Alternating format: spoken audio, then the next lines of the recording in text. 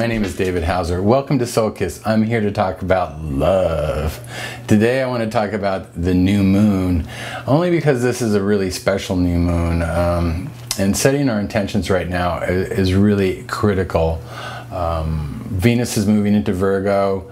You know, a big change is about to happen. You know, of course, this is about harvest, but it's not just about harvest of plants and fruits and things like that. It's a harvest of our inner selves, and we have been put through so much this year. I'm sorry to laugh about it, but it has just been an emotional drain and rip apart and reconfigured, and it's just been really difficult. And anyway, I think this year is really about our inner beings, and you know what we're going to do with this emerging you know, nectar called ourselves that seems to be happening.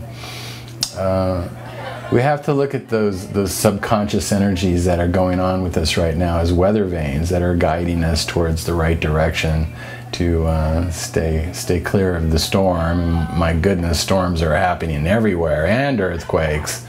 And I think it's just this earth is really just trying to let us know that you know, we need to look at our lives and where we're going and what we're doing in a whole different way.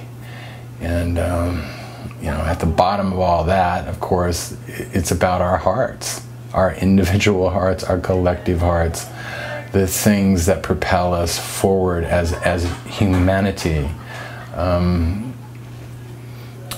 We need to incorporate all of that into this new moon intention, and to really be focused on being what we have always intended to be, despite the obstacles in our lives and all the things that pull us apart and try to keep us away from, you know, our true direction.